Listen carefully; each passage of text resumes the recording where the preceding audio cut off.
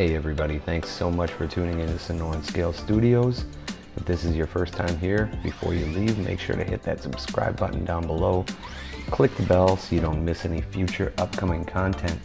Today we are at the skate park doing something a little different. Got the Rustler out again. This is the Rustler 4x4 VXL, the newest brushless version, picked up in early 2021. This thing's been around for a couple decades for good reason. It's a common platform, shares a lot of components and parts with a few of Traxxas' other very popular models, including the Slash and the Stampede, which have both been around for a very long time. And then now the newly introduced Hoss also shares a lot of the same platform parts. So this is just a really good truck, running it on a 3S pack, stock tires, 15-tooth pinion, splitting the difference between the 11-tooth that comes installed and the 20-tooth that Traxxas includes. But just showing what it can do at the skate park. It's a super fun truck to use. It's very user friendly, it's durable, it's fast, it will backflip as you can see here. It jumps nice, it handles well. It takes a beating today.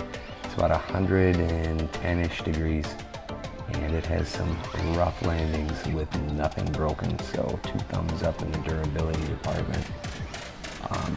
Just a note before I leave you to enjoy some more of the run footage from the day.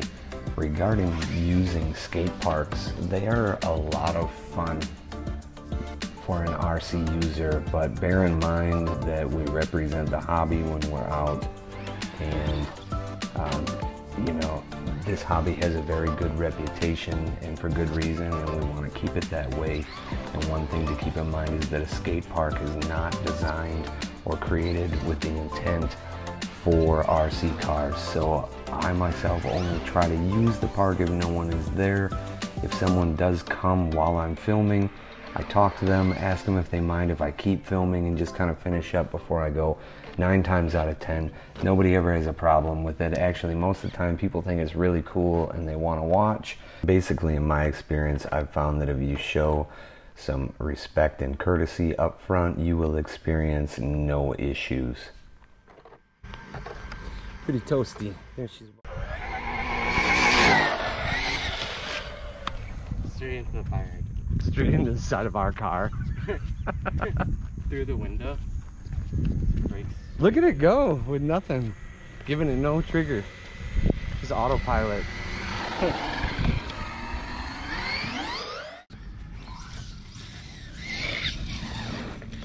Wow.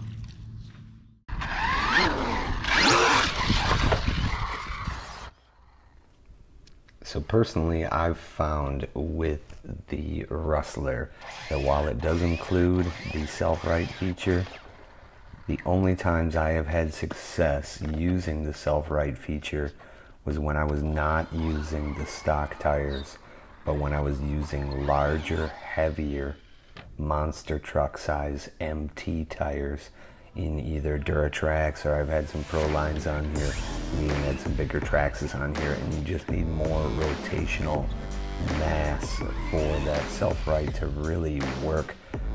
Maybe it will from time to time here or there, but on most surfaces I've had no success. So just a note, it is a nice feature, but it's not nearly as useful as it is on, say, the Max or the X Max.